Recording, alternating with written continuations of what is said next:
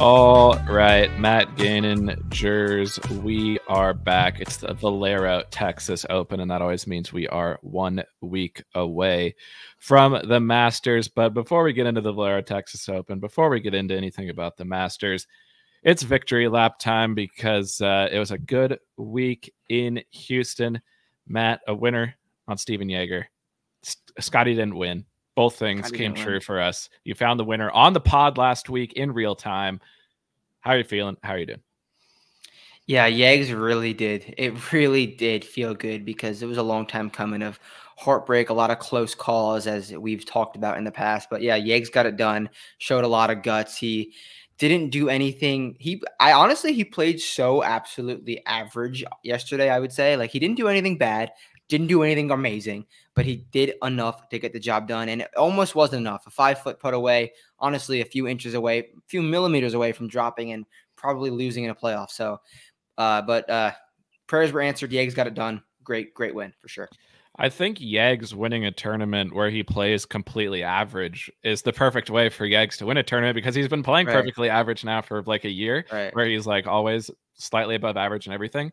So a less than like a not spike winning performance where he just plays steady and gets the job done. Scotty does not win. We'll talk Houston in let's just get into Houston actually right now. But before we do that, got to do it every week. Like and subscribe. It's great to get the pod out there in front of more people. Really appreciate everybody who tunes in, especially on weeks like this, weeks like last week. You know, not the most popular weeks, but the numbers still looking pretty good for the pod. So that's exciting as we get into more of the season, the heart of the season here coming up with all the majors kicking off soon enough. I was watching Man City versus Arsenal soccer or football yesterday, and they were advertising all the majors on the like billboards that go around the side of the soccer field. So yeah, I think it was like Sky Sports. So major season. People are excited.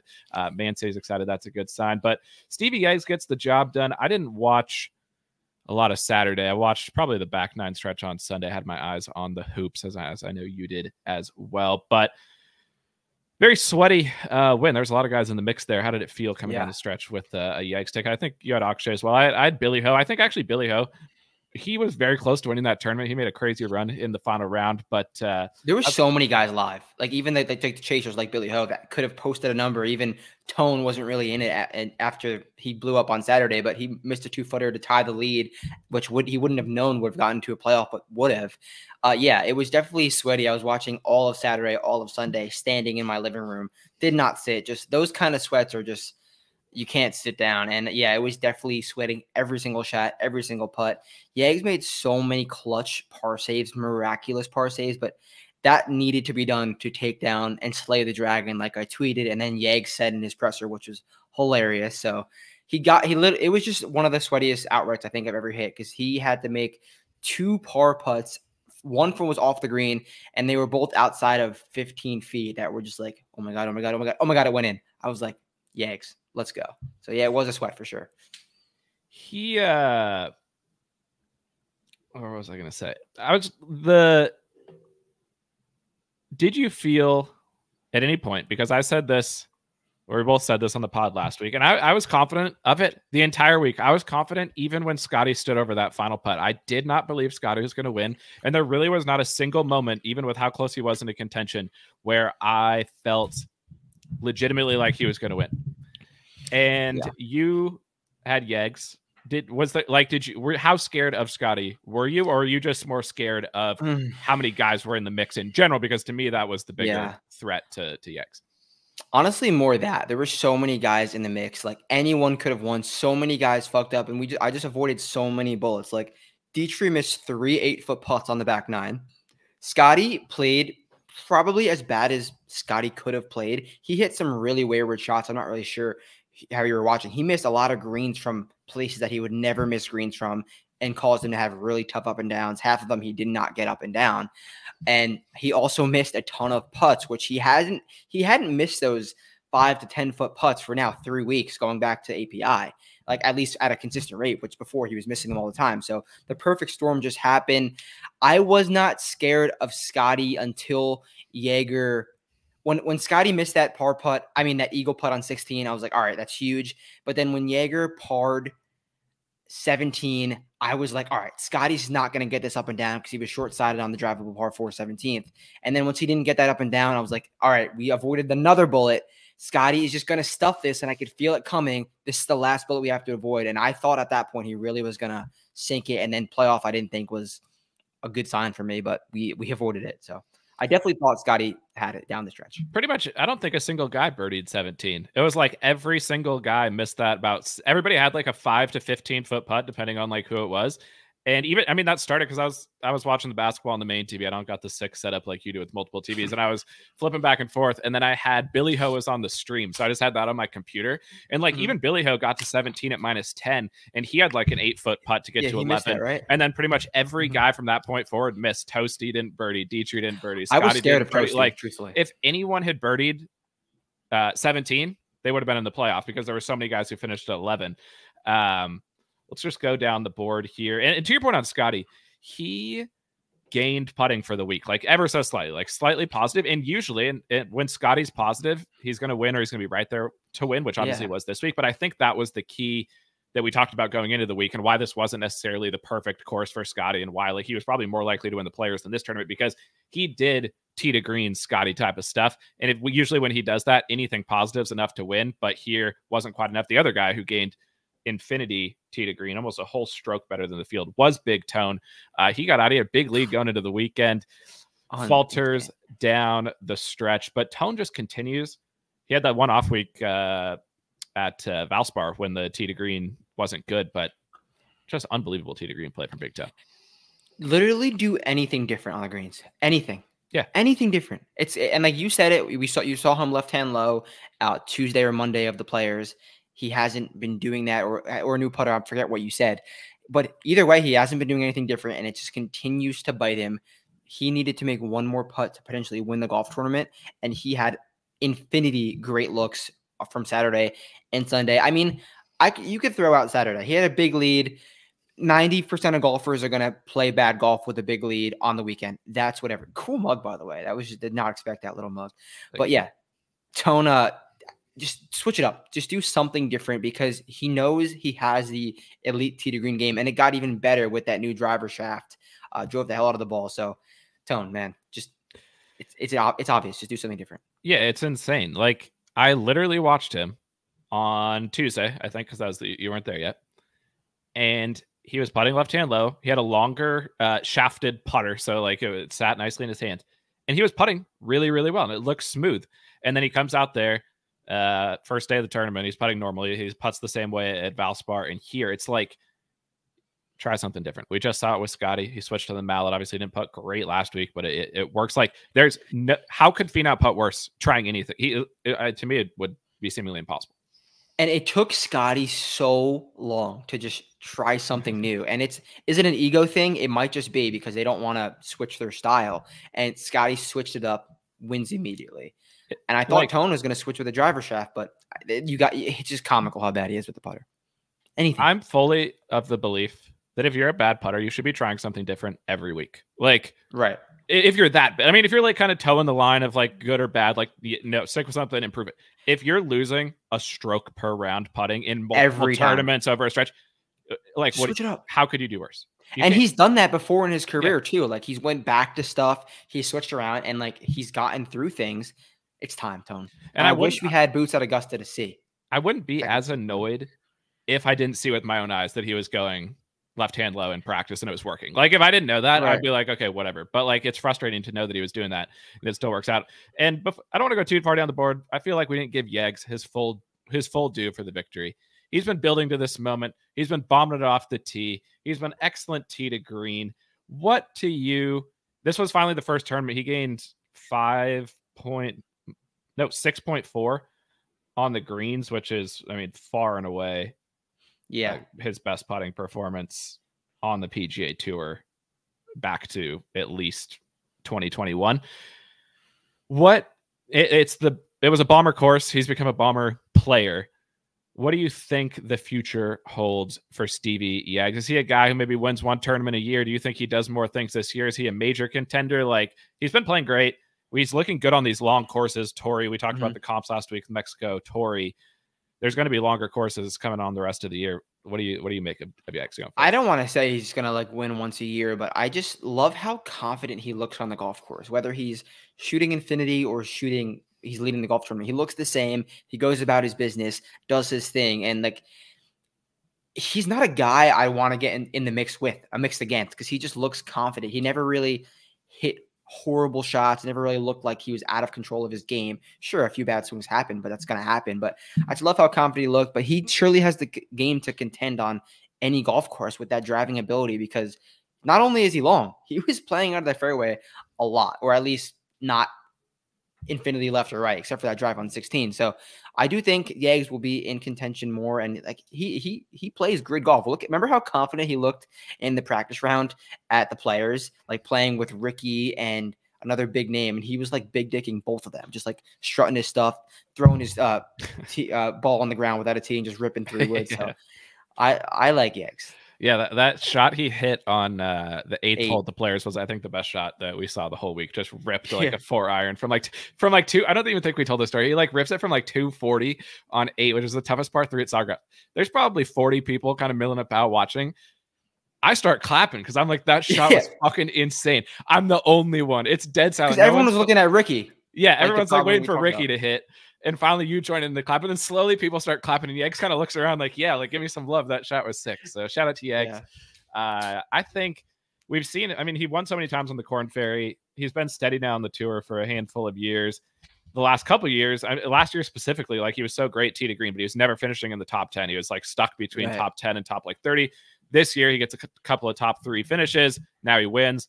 I'm optimistic about Jaegs going forward, and we'll see like where the prices fall. I think he's one of those guys where he's now going to be in the 20s and 30s in these weak field events. Well, he was in the fall. Yeah, and that's where he was in the fall, and he kind of drifted a little bit, obviously being in the 50, 60 range in Houston.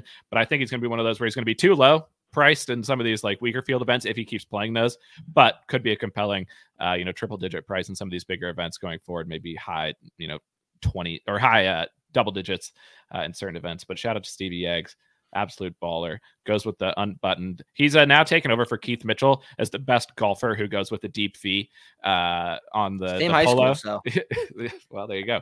But I'm bumping Jaegs. I'm bumping Jaegs to number 1 deep fee look on tour. But Tosti, let's talk some Alejandro Tosti. Apparently I didn't see it. Had some beef with Big Tone, also brought a healthy amount of swagger to the course, always does. You had more eyes on like the holistic Tosti experience. I only got the last few holes where things looked a little wild there, especially on 18. But what do you see from Tosti, and what do you think about him going forward? 319 average distance off the tee from Tosti. Talk about confidence. Tosti is a confident man, and I was so scared, but I think it was the fact that I had bet him first round leader, and he was like a staple DFS guy for me. I was like so high on Tosti. This is the best course we're seeing him in the PGA Tour career, and it panned out. And I was like, fuck, I'm going to bet him first round leader, and he's going to win the golf tournament, and I'm going to lose both. But it didn't pan out. So confident.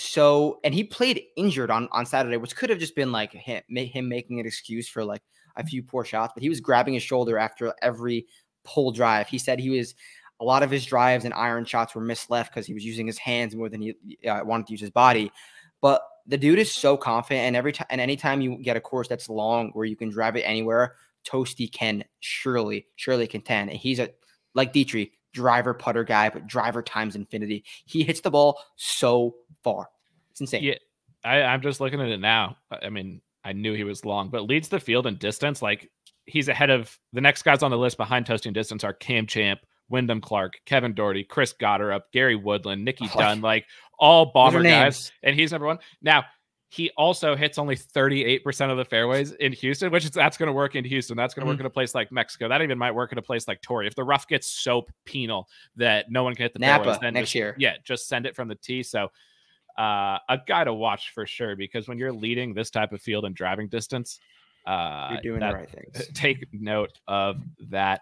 Dietrich, to a T, a Tommy Dietrich performance. You literally could not drop a more Tommy Dietz performance right there, hitting great shots. Your claim is that when he starts birding the par 5s, increases his BOB on the par 5s, he's going to be winning. He looked good on the par 5s. Just a few putts there at the end, a little low, a little weak, but he continues to play well. And those, I think he's cursed because I don't think you could have hit better putts on those 3 holes that he hit. They were rolling at the perfect speed right over the edge. And I've never seen Thomas Dietrich show so much emotion. He was like truthfully baffled by those 3 missed putts, and he needed one of them to get into the playoff. And Dietrich, an extreme talent, he's found himself in contention as much as anyone this season behind Scotty Scheffler. And yeah, just an incredible talent. I'm sad. I think he withdrew this week. Not that this was the best Dietrich course, but I want to see him play more because he's just a great golfer and I love him.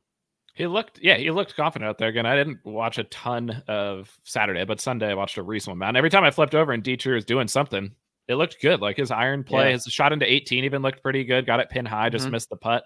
I thought Dietrich looked good. If he continues to get confident, he has to win. Like if Dietrich goes his whole career without winning on the PGA Tour, that would be a disgrace because he's too talented of a player. And in these weak fields, he's right up there. And I think we got a random year of the week when he's in the hundreds. I mean, it's every time. Speaking of random year of the week, you nailed that. Yeah, we did. And Jaeger, not quite random year of the week, but a Euro winner. So we have to continue the random year of the week segment because Europeans are just popping off this year on the PGA Tour. And he was on the drifters list, which you talk about a lot. I noticed last night, these guys that drift late in the odds, late in the week, have been winning. Yeah, the drifters. That is a 100% real thing. Ever since we kicked off golf.benserix.com, and we've got exciting stuff coming there over the next month. There will be more to talk about on that front in the coming weeks. But yeah, the not popular guys, the guys drifting in the odds have won pretty much every week. I think every week, actually. And usually it's like a reasonable size drift. Like Jaeger had drifted like 30% from where he opened. Nobody was on Jaeger. And I think that's why it's interesting to look at how the odds are moving versus obviously you can go on Twitter and see who people are betting and seeing like who's popular or whatever. But at the end of the day, looking at purely what the books are saying by how the odds are moving, not a lot of action on it. And Jaeger gets the job done there. So I got off. We talked about it last week. You committed to the drifters outside of like Zal. I would say you kind of went popular with Zal. My card, it didn't intended to be popular, but it ended up being popular. Like I didn't know who was popular when I was making the card. All those guys sucked. So I'm back on checking who's drifting, sticking to the guys falling this week. Another random Euro, a guy who continues to pop up there. Just a quick shout out to Davey Skins. David Skins. Like he was pissed because he like down the stretch. He wanted it bad. Skins. Yeah. He was up there at PGA Nash and now here. Diffie C's. When it's Diffie C's, we got to have our eyes on Skins. Yeah, I agree. Because he made the cut at TPC Potomac. Fun fact. Very tough track. Grazerman, he's one of the up-and-coming KFT guys who I think actually looks pretty good. It was about time that he popped off. Nicky Dunn. I brought up Nick Dunn last week. You did. Diffie C's bomber courses. Like, if distance, he's a driver-putter guy. Nick Dunn, driver-putter. Yep. Yeah, you nailed Nick Dunn. But I was definitely against you there, but that was a good call. Strokes gained approach master last week. You were on him. He continues to pop off. He's going to be an elite player in the game of golf, in my opinion. Akshay Bhatia. Good week for Akshay. Yeah, just get him in difficult conditions. There was, oddly enough, no water near the Houston area, and he's still almost on top. If there was, he probably was winning that golf tournament, but great showing from Akshay. I was tracking him for the last 3 days of the tournament. Flagged everything. Like one of the best iron weeks I've seen from a golfer in a long time, especially watching it visually, just flagging every single shot. He drives it so straight. His irons are great. Like any course where the short game is going to be devalued a little bit because the hitting greens is going to be important. We need to keep our eyes on Akshay. Famously hit basically every green at Pebble when he was like 17, and he continues to flash the iron play. Amazing. I mean, he's still only 22. 22, yeah. He's in the field this week, I believe, right? Yeah. I think he was literally the only guy I missed in the write-ups. Now that I remember that. I missed writing him up for some reason. But Akshay makes a ton of sense here. We'll get there. I mean, he's 12th in the model this week. He's been like top. I think he was around that same last week. Like he keeps going off. This week his odds have like slingshotted up to 55-1 currently. He's usually in the 80s, which is when I'd want Akshay. But every single week at big prices, if ball striking matters, eyes on Akshay. Best approach week of his career was this past week at Memorial Park. He's good. Excellent. Good at golf. Quickly, I'd say I don't have a take. I think it doesn't matter whatsoever.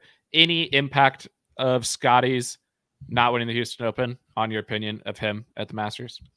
Probably good for the career hierarchy. You don't want to win the Houston Open. You want to win the Masters if you're Scotty. But no, I think it's so impressive that he did not have – like we always say that Scotty could win this B game, B- game. He did not have that. He was hitting a lot of poor iron shots. And I guess he went OB twice on Friday. When did Scotty do that? Or Saturday, whenever that was. I think it was Friday. But yeah, he was still had a putt away from winning the golf tournament, and he was not even near his B game. So another – excellent performance from the greatest golfer we've seen since Tiger Woods. So Scotty is more than live in the next few weeks.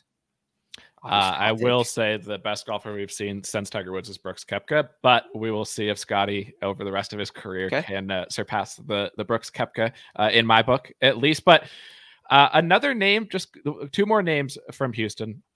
One of them is a guy who sucks at golf, but maybe is trending in the right direction. Is Davis Riley moving from a terrible golfer up the ladder towards a bad golfer?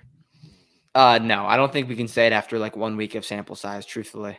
Like the only reason I bring him up is because the tee to green was legit. And when he's played well before, he just gets on like these quick spurts of like tee to green you're right. excellence. So I don't. He likes Texas too. He likes Texas. Yeah. I just have to shout him out for Devo. Obviously, when you can hit it wherever you want, that's to his advantage too. But he was just, I had sorted by tee to green here. And who the name I was looking for when I did this was Teagues. I didn't realize, I'm actually mad now. I wish I didn't know this. Teagues was great ball striking this week. He was sixth in the field ball striking, right up there with Scotty, Akshay, and Tone. That's crazy. The short game just let Teagues down. I didn't know that. Which is very odd. That's an odd profile from Teagues. But it's nice to see the ball striking continues for Teagues. I think every time he tees it up, we got to keep our eyes on Teagues. Of course, we'll prefer that when he drifts into the 70 range. Like, I think even at Augusta, these big tournaments coming up, if Teagues is in those high double-digit ranges, I'm probably going to have him on the card. I don't even know if there's a course fit for him anymore because, like, he's just hitting the ball so well that 80s, 90s, 100s, 70s. I don't think it matters the event. He's becoming a popular pick at Augusta, which is concerning a little bit because he makes sense for sure, but I don't want to bet him at 40-1 at Augusta. Oh no, that's where I'm seeing him. Teagues is 45. I saw 45 yesterday. That is an awful bet. Horrible. And Teagues is one of my favorite players on the PGA Tour. That would be a massive mistake in my opinion. But that's the Texas Children's Open. A good event. And it was enough where I genuinely thought there for a while I wasn't going to be watching it at all because I was so into it. Me too. I was so into the hoops. And then, like, you get that many guys in the mix and you get a golf course. And I think the PGA Tour should lean into this. The most interesting events are these events where the scoring, it's not like incredibly difficult. Like, you can shoot 8 under if you play great. But these scoring conditions set up the best leaderboards. They also allow the elite players to elevate up the board, but not necessarily not where it's so hard that only Scotty can win, because then you get like, that's what Bay Hill is. That's what like maybe even Players is. There's this middle ground where it's difficult, but not impossible. And those set up the best leaderboards. And if I'm the tour, every single week, these are the kind of conditions that I would like to have. Yeah, that was truthfully did not expect it to be like that. And quick shout out to 15, 16, 17. I think that's one of the most underrated 3-hole finishing stretches we see on the tour. That was unbelievable. We need a nickname for that. I think you and I should collaborate off camera and think of one and patent it. There you go. And I would say even 18, like, it's not as interesting as 15, 16, 17, but we saw it. Any hole where the leader goes to the final hole and they need par and you have to wonder if they can do it or not. That's what happened to Tosti. He blew it off the planet to the right, got it up near the green, but that green is insane. Like, that is a tough green. That is a tough green. Chip it, like, even guys from next to the green, there was no guarantee you're going to chip it down inside 5-10 feet. So a good tournament. And we continue the Texas swing. You took a shot at the state of Texas. I did. On Twitter. You said this is the worst swing of the year. You said that early in Houston. Are you sticking by that as we move to the Texas Open? I think I mean it from like a visual standpoint. Like, I watched like PGA Tour Live on Thursday morning. I'm like, these courses are so bland. But I think that's which I didn't really know. That is not a hot take about Texas golf in general. It's just very boring, which I've never been to Texas, so I didn't really know that. But yeah, just very bland to the eye, which I'm not going to hold back. I'm going to lean into that.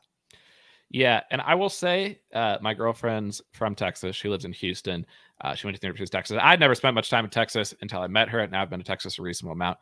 what you're describing of the golf courses of Texas is true of the entire state of Texas. It is one of the most bland, not exciting places that I've ever been. No offense to the people of Texas. A good culture, terrible visually. And that almost might describe the Texas golf, because I think the courses actually are kind of cool in what they require from like a ball striking perspective, but to the eye, miserable. So maybe there's some sort of metaphor there between how the state of Texas actually is and the golf courses. But give me your keys for this event. I have it as one of the most ball striking heavy tournaments of the entire year.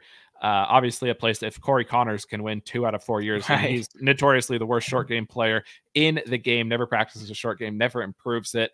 To me, it's just one of the biggest focuses on ball striking. But how do you think about TPC San Antonio? Agreed. I'm going to lean more into iron play, I think, than you, which is the same idea. But I think there's multiple avenues to get it done off the tee. You can be a plotter and hit a lot of fairways and play from a little further back. And there is definitely an avenue to hit it further. As long as you're not in every bunker or off the planet, you can hit the ball far. But just overwhelmingly iron play, small greens, tough to hit greens here. So iron play is key this week for me. Yeah, I totally agree. And when I said ball striking, I definitely meant it in the sense of weighted towards approach versus off the tee. And I totally agree with you. And I even wrote about it this week, where it's like, there's no evidence that distance or accuracy is necessarily better here. I want guys who gain strokes off the tee, and I don't care if they do it because they're bombers or if they do it because they're accurate or there's some blend of the both. Just give me a guy who, like, I don't want somebody who's losing strokes off the tee, you know, last 20, last 50 rounds or whatever, but I don't really care if they're a bomber or an approach. I think there's an interesting trend here. And this trend is similar to one that existed at Valspar, where like every guy who had won Valspar for an extended period of time had gained, I think it was like 5 putting or something like that within their like last 4 or 5 starts. So like guys who just spiked putting, Malnati ended up fitting that description. But this one is strokes gained approach in their previous start before Valero. So literally whatever the last event they played before Valero. Going back to at least 2015, and I stopped looking there, every single winner had gained at least 3 on approach in their previous start. Like immediately the start before. So this isn't a course where you just roll up and like figure out your iron play. You got to be trending with your iron play here. And that limits the field down to like, I think I wrote them up. So if you want to see the list, go to vincerix.com. But there's like 30 guys who fit that bill. So I think it's just a place where like you got to come in popping with the iron play. At least history says that you do. I totally agree with you. And one of the guys that I'm leaning towards betting, or at least considering, is the opposite of that. He's a good iron player, but is not coming in good iron form. But I'm probably going to have to take your word on that, because like I just said, iron play is so important. I want a guy who's coming in really hot iron form. So that's a really, really interesting nugget. And golf.vincerix.com. Shout out golf.vincerix.com. And I think the angle there too, when I think about it a little bit more, is that there's so many longer irons here and like shots from 175 to 200 that like, yeah, if you have a bad wedge week, you could show up the next week and have a good wedge week, because like the margin for error is so slim. If you're having bad iron play, it's tough to get those long. Those are going to be the irons that like come around the take the longest to like figure out, because they're the hardest clubs to hit. So I think that could be part of it, because there's even guys like the random winners here, Landry and Connors, the first time Connors won, and then Spawn, like big priced, huge priced winners. Spawn was trending. Yeah. You would think there's like nothing that ties you guys together. Landry, previous start, 2018, 6 on approach. Not a guy who gained 6 on approach, just like out of the fucking blue. Connors, plus 5.2 on approach. And that was before we even knew who Connors was. And he was the previous start. And then Spawn, plus 6.1. So it's like, if you're looking for a long shot, just look at the guys who gained a shit ton on approach last week or in their last start if they didn't play Houston. That's where I'm looking if I go long shot season this week. But let's get to the top of the board. We have another marquee name. He's drifting big time. He's already drifted 30% from open. Rory McIlroy. Ludvig now has almost caught Rory as favorite for this tournament. If I give you a matchup between Rory and Ludvig, let's just say for the kicks of this that they were the same odds. Who are you going with this week? I probably would go with Ludvig, just because I love that he's never played here before and just goes out. Is going to go out and free ball it. And that is wrong. I played here before. I thought the same, Jers, because I wanted to fade. So like, there's also no first time starter has won here in like perpetuity. 2022. I see it. So I was hoping that he didn't, so I could easily just cross off Ludvig. Unfortunately, when I went and looked at his profile, he did play as an amateur. as an amateur. I do see that. And I was looking at the PGA Tour data. Okay, yeah. So that kind of switches my nugget. But either way, I feel like Ludvig could just walk his way into a top 10 without even really trying, just because he's just so good and he's just so young. It's like, I'm just going to play golf. Whereas Rory's has a million thoughts in his brain. He's like, okay, I got to work on this for next week. I got to do this right at Augusta. I just think Ludvig has less thoughts, simply. And the thing about Ludvig, short course specialist. Even though he's one of the generational drivers of the golf ball, he only uses that skill when he plays short courses. We invented this take a long time ago. Omega European Masters was when we first and then it's continued since then. He makes a ton of sense for that. I don't think the price makes any sense. Like on a week like this, I'm good elsewhere. I actually think I would even lean Rory, not because Rory matches any of the keys that we just talked about, because he really does as well though. Actually, he did. Yeah, his iron play bounced back, so he would fit that trend. But Rory just winning the start right before the Masters is the most Rory thing I could ever imagine. I was going to say that. I totally agree. Totally agree. I never single bullet guys from the top of the board, and I very, very, very, very, very much won't probably do that this week. No, but you're not doing that. It would not surprise me one bit if all of a sudden Rory wins by 5 shots, and then he goes into the Masters, his odds drop instantly at the Masters. Everybody gets fucking hyped. That's literally the most Rory thing I can possibly imagine happening. Yeah, he did that at the Canadian Open. Was that the week before? He did that at the Scottish Open before the Open when he was that's what it was. He's done it before too, I think. Over this stretch of him not winning majors, he's definitely won it a couple of times, I think, the week before. So that's my only Rory take. Let's get into the range of despair. The range of despair continues to be a place of disappointment. No one ever wins in the 20s. Except here at the Valero Texas Open. This is a course where the 20s seems to be a range that winners come from. Connors did it last year. I'm going to give you the range of despair, and you give me your favorite play in the range of despair. Spieth 20, Decky 20, Connors 22, Colin 22, Max 25, Fitz 28. I'm going to say Colin. I'm going to say Colin at 22. I know he doesn't fit that trend of coming in hot iron form, but I have a take. I have a Colin take. He has not played any small events. If you look at Colin's last 6 months, he's only played big dick events. The only 2 small dick events he's played, Zozo and Rocket Mortgage. A win and a loss in the playoffs. So, I mean, you could say that he's hitting his irons bad. Yeah, he's not hitting his irons good at all. But he's a generational iron player. We're going at a course where we say you need to do that. His odds are a little bit, they're not drifting really, which I wish they would more, but I just feel like it's very on brand for Colin to come to a little event and put on a great Colin display with the irons. I'm going to go with that. That is an interesting take, because I'll tell you, before you started speaking about Colin Morikawa, I had him hard off for me. But I agree with you. And I also think he has drifted a little bit. He's dropped 22% so far. He's 22-1 now after opening in the 18s on average. Okay.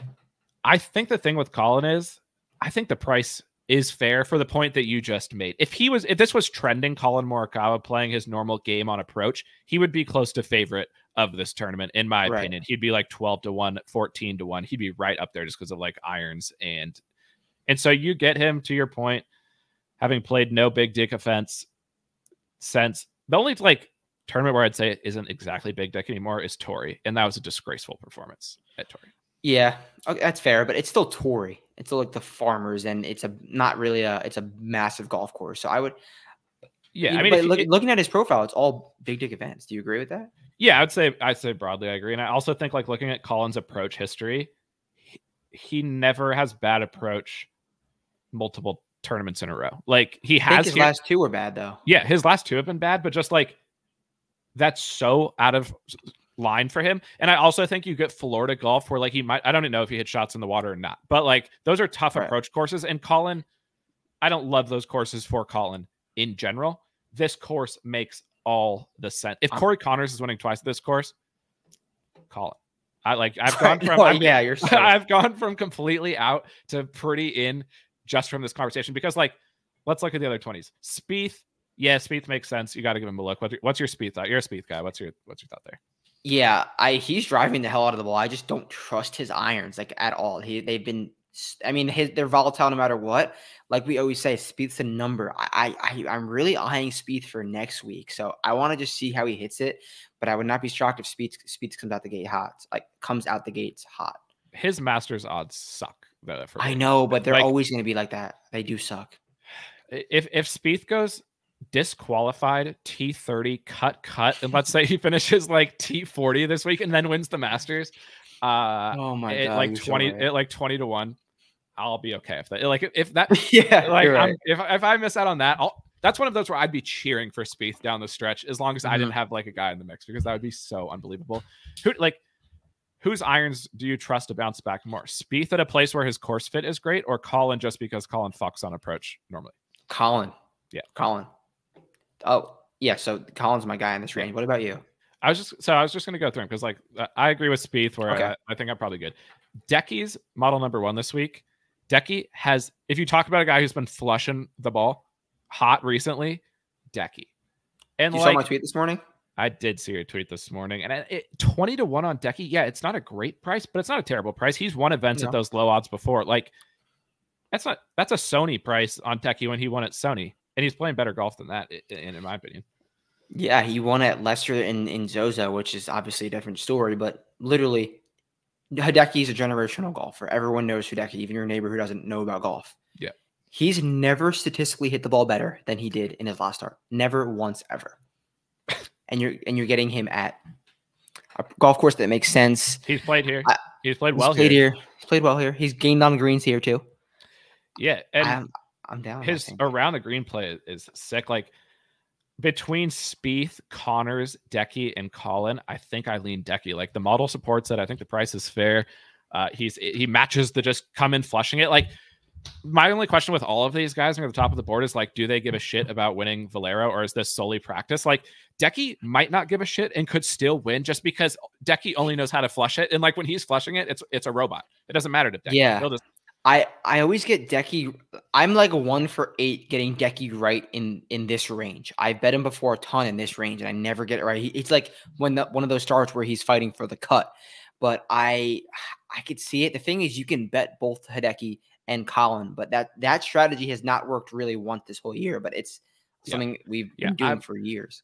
I'm terrified of this range of despair. Like, again, I would have been on Jaegs last week if I didn't do anyone in the range of despair. You know, I would have bet 3 more guys, and I'm sure Jaegs would have been one of them. So I need to avoid this range, but it's an enticing range this week just because of the course being so ball striking, like, focused, these are where the guys are. I wouldn't chase someone. So I think, again, I've gone full circle. I think I'm probably out on Colin. I don't want to chase a guy who's not hot with his iron play in this range, but Decky entices me. Max, what do you think about Max? Because he is broken. We know Max is broken. He needs to play this event to figure something out before next week. I would say, though, like, he did hit his iron play has been getting better every single week. It's his driving that's been really bad. He hasn't played well here before, but I would say Max is one of those. Again, your neighbor who doesn't get so into the weeds of golf that we do. Maybe he bets on a tournament every now and then. He sees Max at 25 to 1 and just bets Max at 25 to 1 because, like, we don't see Max at 25 to 1 in these type of events. Yeah, no, I agree. I just really can't do the Max thing right now because from watching 1 million golf shots, I could tell something's not right with Max, at least in the last month. So yeah, I got to be out, but I could see him coming out and playing well after I say that. And then Fitz, I don't know of any lifelong. I don't think Fitz has camped near the course. I don't think he's never played the course. I don't think his family has stayed at that hotel that's off to the side of the green there in San Antonio. Now, if a story comes out, or if anybody who's listening to this pod has inside information that Fitz's family used to stay at the resort at this course, then I would single bullet him this week, but I don't think I've heard any of that. Yeah, and when I looked at Fitz's profile, he gained 8 strokes ball striking and 7 strokes putting at the Players, and like, if you do that, like that, you should win a golf tournament. 8 ball striking and 7 putting, that is insane, and he finished 5th. So wow, did you? Yeah, like how did he not win that week? That was just a crazy profile from a 5th place finish. I thought was so impressive, but also I had not seen this. I actually forgot that he mixed it. I literally, because, like, it was so Scotty's, like, that's how I remember Players. I forgot he was even had his name up there. This stat profile is insane. If he did anything around if he didn't just fuck himself around the greens, he would have. And it was all hole 4. It was all hole 4. What happened? He hit it in the water. That's right. No, he hit it in the water, and when he was around the green, he chipped like 3 days in a row. He made like no better than double, and he just fucked up chipping and shit like that. But it was a crazy profile. I literally forgot he played. Like played well, and then I hadn't seen his profile. That's fucking. When I looked at it, I was like, oh, he probably just like putt really well, like just classic fits. And I was like, he gained 8 ball striking and 7 putting. How did he not win? Well, remember, it's because he fixed his driver, because he took that shit out of his driver. So it's like, if that literally like changes his game, then 28-1 on Fitz. Like all these guys you could make a compelling case that the prices are fair on most of these guys because he won this week last year, right? Fitz? Didn't he win this week last year, or was that No, he won. He won RBC the week after last year, which was next week. The week I think he won after at RBC the week after the Masters, right? So I think that was April 7th. Is what I'm saying. So it was the week. It was the 16th. So we don't have the same week vibes here with Fitz, but wait, is that RBC again? Yeah. He'll probably go back to back at RBC. For sure. All right, there's a slew of interesting hypothetical 3-balls here in this next range of golfers. So we're just gonna rip some hypothetical 3-balls because first of all, I'm not even gonna put Noren in a hypothetical 3-ball because I refuse to talk about Noren at 30-1. That's fucking garbage, and I'll say that every single week. And if he wins at 30-1, you can clip this and say it was a bad take. I don't care. Terrible bet. Tommy Fleetwood, Billy Ho, your boy Russ Henley, hypothetical 3-ball. I'm gonna go with Fleetwood. I'm gonna go with Fleetwood there. I cannot get behind a chalky Billy Horschel, who fucks in Texas and fucked in Texas again, but he's finally catching eyes. He's gonna be the most popular golfer this week. And Tommy has legitimately did 0 things good in 2024. Has had a few weeks off. I just can't see him getting worse from Tommy. Do I think he's gonna win? No. But do I think Tommy is due for a solid week? Sure. And the third one was who? Your boy Russ Henley. Yeah, he's not hitting his irons well at all. He's been, and that caught him at the Players, and he was coming into the Players in great form, but it was all with the putter. So Russ, I'm out on now, even though it makes sense for him.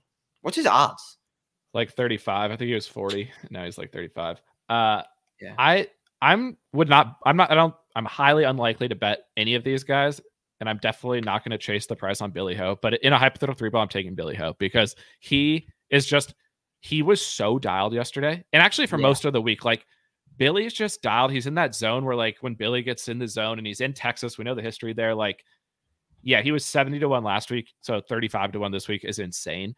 But he probably missed in the final round like 6 putts from 12 to 15 feet. And if he made 2, he would have been in a playoff with Jaegs. Like, he came out of nowhere in that final round in difficult conditions and played really good. Billy's just kind of fucking right now. So even though holistically, is he a better golfer than Tommy Fleetwood or Russ Henley? Honestly, maybe he wins more. Yeah. He wins as much as those guys do. So great course history here too. Yeah. I think he's finished 4th 3 times. Yeah. Texas. Everybody talks about Billy in Florida, but it's actually Texas where Billy is legit. So yeah, I think I'll go Billy there. The next one, a guy we have to talk about, went on Twitter this morning. I forgot it was April Fool's Day. He said he was quitting Twitter. And I then went to bet him because we've talked about it on this pod. When he quits Twitter, he will win on the PGA Tour. It turned out to be fake news. He even took shots at our guy, Jeff, on Twitter. I thought he was going to quit. He doesn't. So he's number 1, bet on 35-1. Harris English or Brian Harman? I'm going to have to go with, I think, Harris English. Just playing so steady. Ben On has got 2 top 7s here, but he is coming off of the worst ball striking week since the 2021 Memorial, which is a long time ago, and that's definitely something. So something went wrong with Ben On because he's been hitting the ball so well. And then Brian Harman, but people chase that 20-1 Brian Harman at Valspar after legitimately 6 good rounds of golf in 2024. He was playing downright bad before that. 2 good rounds at Bay Hill and then 4 good rounds at the Players. And I never could have imagined he blew up at 20-1 in chalk. So therefore, I'm going to go with the Harris English, who's just steadying the ship and made the cut at the Players, which we called. And he played good. He was like on the fringes of the top 10 for most of the event. At a place he'd played horrible his whole career. Harman and Harris don't have great course history and versus Ben On, who does. I'd probably lean Harris. I don't think I love any of these guys. Not the best course fit. in general, how are you how important is course history to you this week? I mean, there's a handful of names that are absolute like horse sharks here. They just play good here every year. And it's the Texas guys. It's the Spieths, the Hoffmans, the Palmers. Disclaimer: if anyone on Twitter touts Charlie Hoffman, block them or delete or just unfollow them. That's just unserious because great course history.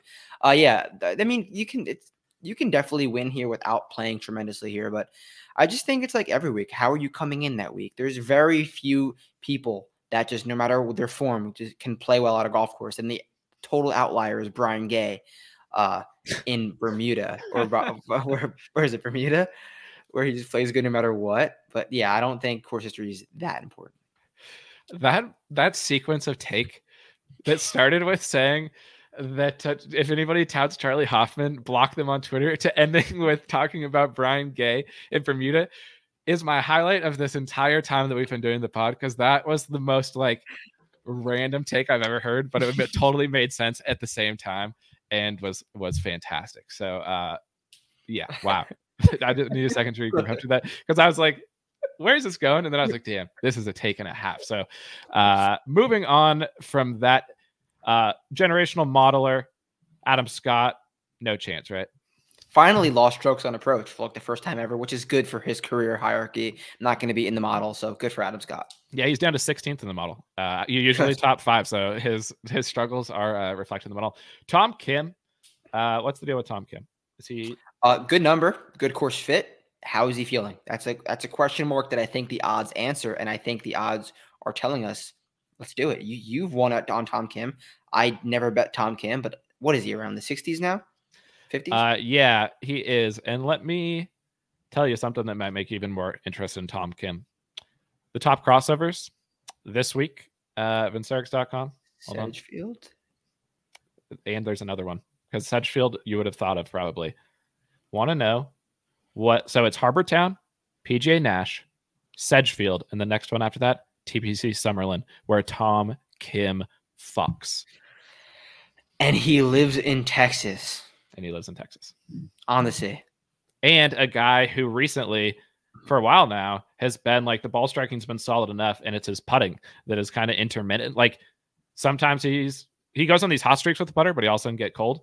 That's not a concern for me at all this week. I don't care how good your putter is or not. So yeah, this feels a lot like when we talked about Stevie Eggs last week. Right. And like, I don't think he'd be playing if he was he was sick. I don't think he withdrew with any like legitimate injury. I could be wrong. I'm not sure what the players was, but I believe he. I actually saw it happen in real time. That was right before Ryan Fox hit his ace. Yes. Tom Kim rinsed it on 17, and then I was like walking behind the bleachers, and next thing I knew, I saw him like shaking hands on the green. I was like, this is weird. And then I opened my phone, and 10 minutes later, it said he would W Deets. So I think he was just rage. Like, he probably wasn't feeling good. Rinsed at 17, rage mode. That wouldn't bother me at all on him. There's just a ton of guys in this like 60 to 100 range this week that are interesting. Who are some guys? I'll just toss out some names, but guys that like pop up to me. Aaron Rye is playing great. This is a great course fit for a guy like Rye. Nikolai, 66 to 1 on young Nikolai. Mav McNeely, Cole, Denny, Glove, Van Royen. Any of those guys? Where's Eckroat? Now that I just thought. Yeah, Eckroat, 90. Yeah, I like Eckroat. I like. Weird thing on Mav McNeely. Why did he withdraw last week? Two of his 3 best approach weeks of his career were in Houston. And I love the course fit for him outside of that. I didn't even know that. Then I looked. He stripes it in Houston. And I was like, fuck, why is he doing? But Nugget, the 4th best approach week of his career is here. Maybe he just fucks in Texas. I was just about to say, his numbers in Texas are good. He's also, when Mav was at his best before he got injured, it was on shorter positional courses. It wasn't a surprise to see him at Sawgrass. So Mav's interesting. What about, give me your Nikolai take, because this, to me, in this type of field, he played here last year, I do believe. What did Nikolai finish last year? T28 last year. He lost a lot off the tee. That's uncanny for Nikolai. Yeah. Hasn't been playing good at all. The worst strokes gained technically total performance of his short PGA Tour career, but he's just too good of a golfer. What was that at Sawgrass that I'm saying? Yeah, I mean, he played really bad at both Sawgrass and Bay Hill, but like fine. That's fine. Yeah, fine. Who cares? You know who else missed back-to-back cuts? Steven Jaeger in Florida. All good. That's a great point. And that's something to keep in mind this week because those courses are so unique. This course is nothing like those courses when it comes to the penalty for wayward shots. You can lose so many. Like, Nikolai's not an accurate driver, but he's not a wild driver. Like, for how far he hits it, he usually gains off the tee. But you hit it in the water, you miss some greens, hit it in the water. Yeah, it's bounce back spot for Nikolai for me for sure. Eric Cole, it feels like his price seems a little bit higher than where it normally has been in these types of fields. He's in like the 60, 70 range. He's coming off a good iron play performance at, where was it? At Valspar. Yeah, that was the best iron week he's had since the Shriner. So that's a while back. Now he's been dipping down, found it again. I do like Eric Cole, but you could finish up. What were you going to say? I was just going to add in that he was T39 here last year. So he's got some reps. I think he was popular here last year too. So I'm down. I never met Eric Cole. The model hates him. You wrote up terrible things about him. Does Ricky Fowler make the cut this week? I don't know. Like, what has he done? He won at the Rocket and like, fuck this. I'm just gonna go. I've never seen a downfall so quick after he got good. It was insane. It makes so little sense because he was playing great, almost won the U.S. Open, not really, but kind of. Yeah. He legitimately, he was like there. Then wins Rocket, and he's been absolutely horrible since then. His course history here, though, is really good. Yeah, T17, cut, T10. Like, he has been playing a little bit better.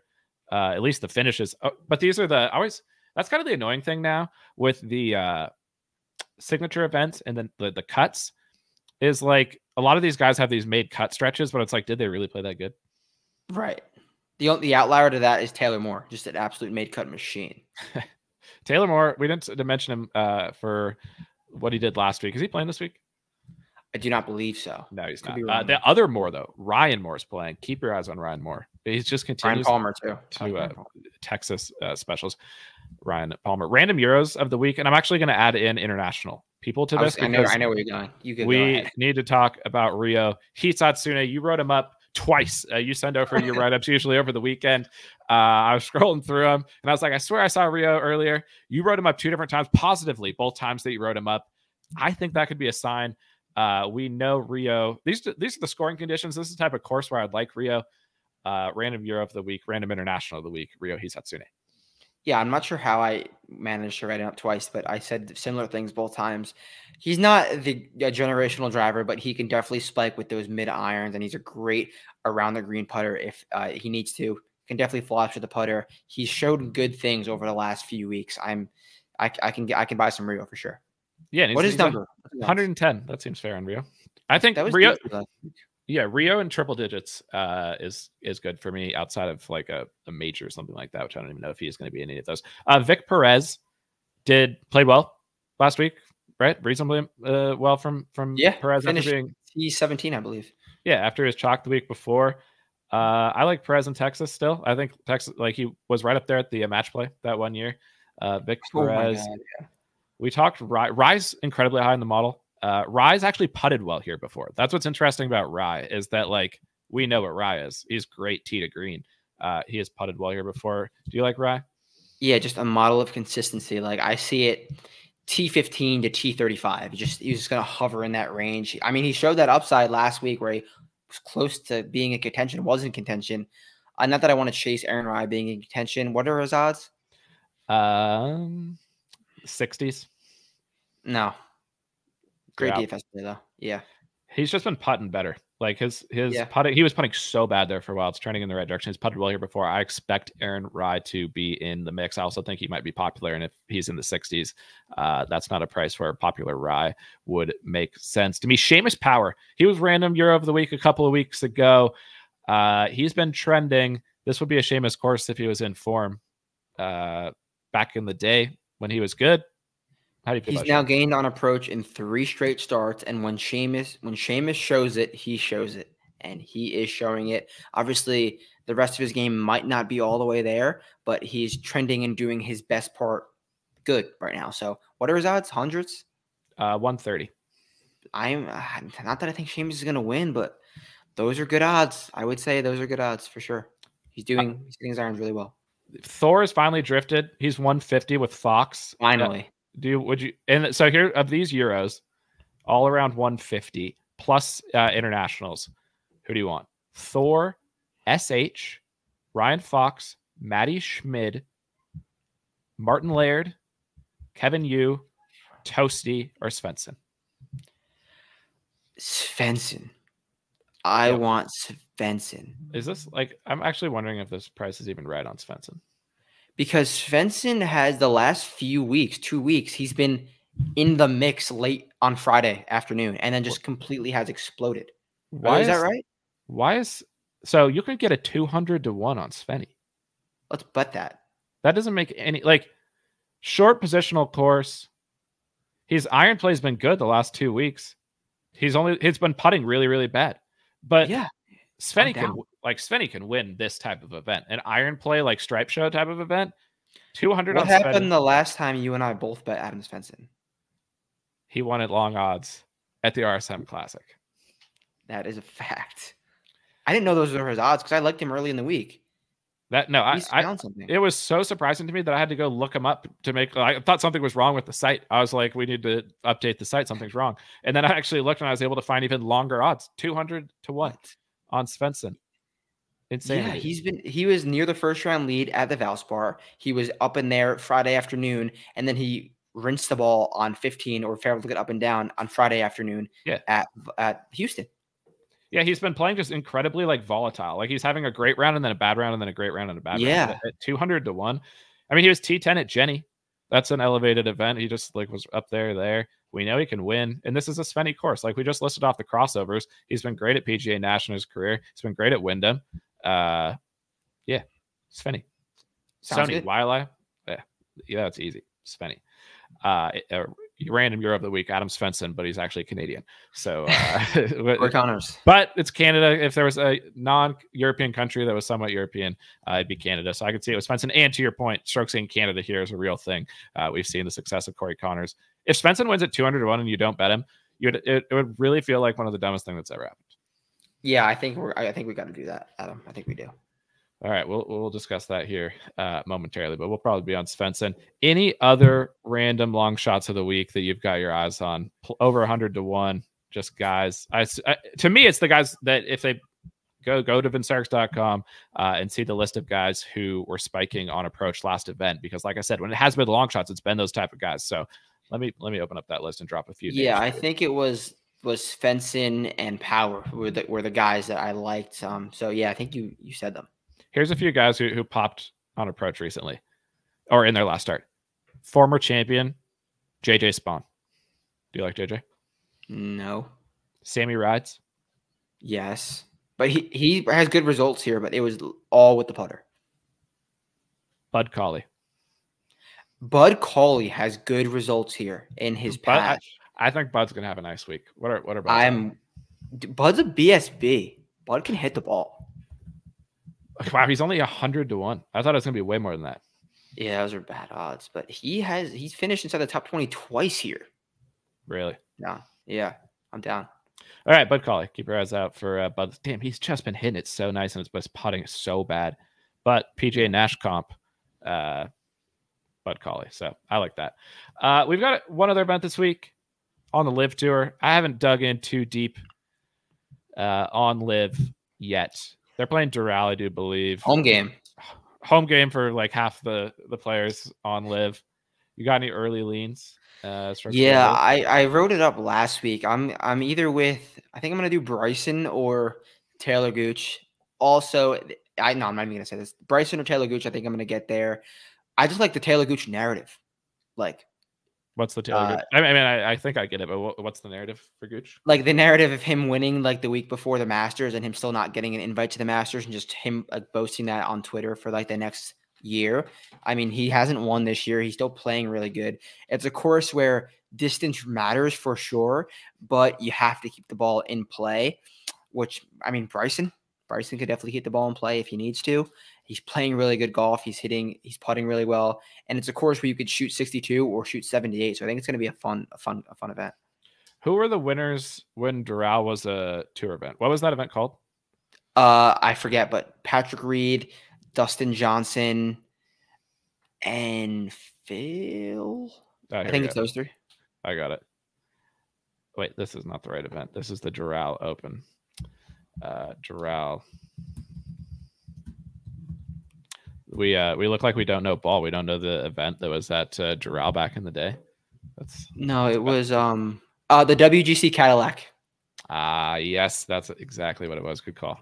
The WGC Cadillac winners at the WGC Cadillac were the one year it wasn't at this course. Remember when Colin won at Concession, took down Billy Ho, but then it was in Mexico. Okay, back in Florida.